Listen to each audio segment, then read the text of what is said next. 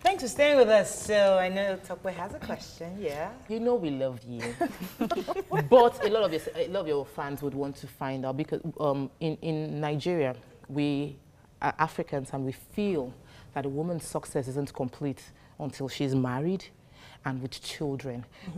What has been your experience with the pressure concerning having been married, and why exactly hasn't it happened? Is it your decision, I don't want to do this, or? At the end of the day, if I'm going to do it, I'm doing it for myself, not because society wants me to do it. Beautiful. That's just beautiful. Yeah. You know, and I always will still say, I will marry the man of my dreams and not the man society dreams for me. You know? And yeah, you know, society feels like there's something wrong with you if you're a certain age and you're not married and all that.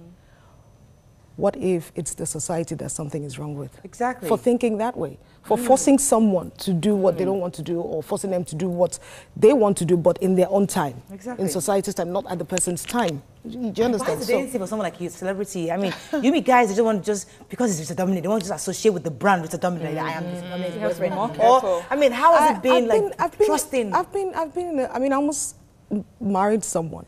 Yes, we were there. We were, you know, it just at that point. It didn't work out. Oh, yeah, and I'm happy that it didn't work out because I saw this. You know how you see signs? You see the signs of certain things. Exactly, but you just ignore it and hope the person will change. Look, a grown man and a grown woman cannot change. I'm sorry. You can find a way to live with each other and respect each other's feelings and all that, but to change a grown person, It's difficult. It's difficult unless you can't. They have to want it. Yes.